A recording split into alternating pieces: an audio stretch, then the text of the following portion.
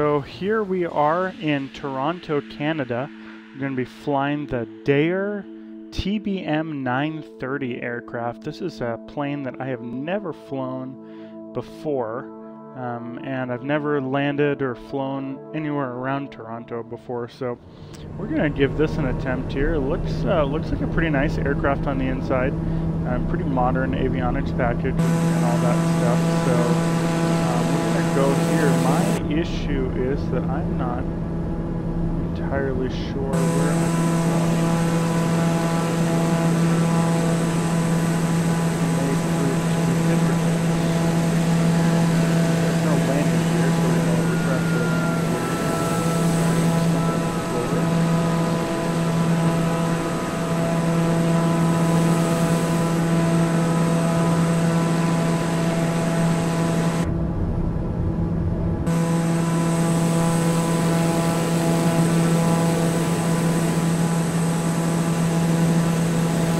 concerned. I do not know where to fly.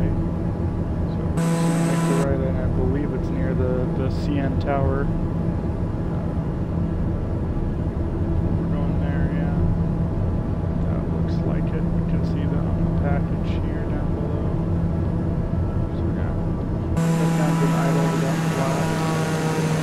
I'm not sure what the best speed is for this thing. And definitely not ideal heading into the sun. We are way off, picking the wrong runway here to land on.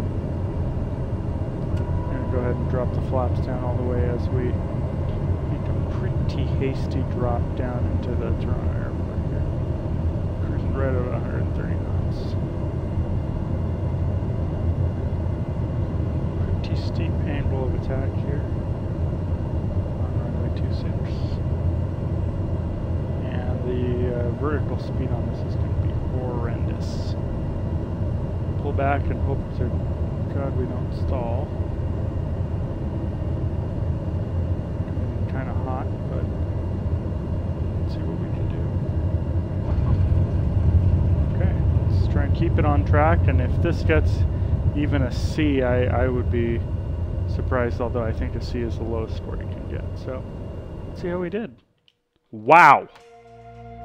Wow, wow, wow, wow. An A on our first attempt, flying the airplane, couldn't find the runway, had to nosedive right into it, and we got an A. How does that happen? Landing precision 4 feet, that's remarkable. Ground roll 14 feet, hey, for me that's really good. And landing smoothness, I'm surprised. Just we came into that thing like we were gonna crash, and we pulled it off, so holy cow. You know, let's I don't want to get cocky, but I think we're going to restart this and see how we can do.